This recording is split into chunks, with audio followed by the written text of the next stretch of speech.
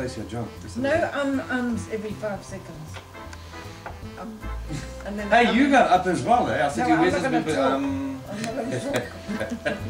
It's very off-putting when that camera starts running. Oh no, suddenly you become aware of everything we say. I think John and Pat will agree with me that normally July through to October is normally a very beautiful time of the country in Napier, whether you're arriving in Napier or leaving Napier to go through to Bredasdorp to the coast, where all the canola has just recently been planted, and John helps me with the purple stuff.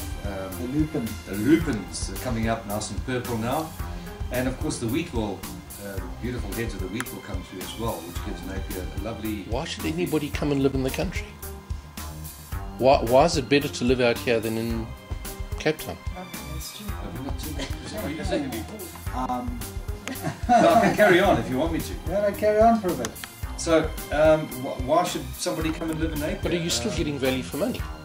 Absolutely, yes. We're definitely getting value for money. It's all about potholes. We're not paying much for your potholes. As opposed to investing in property in Cape Town, mostly a 20% annual growth on property. So it certainly makes sense to invest in that. Just introducing John to the Cowan Properties team here. John lives in Bredasdorp, does some residential properties there as well, but his main function, which he really enjoys, is out on the farms. And startup costs are lower in the country.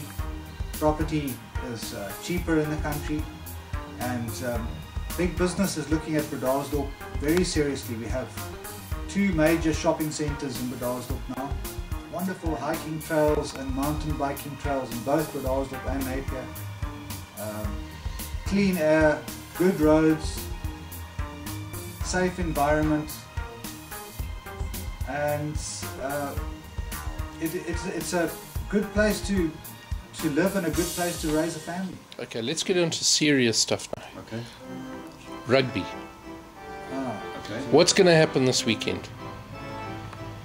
Well, obviously, the Stormers are going to thrash. Sharks go! Sharks go! The Stormers are going to thrash Sharks forever!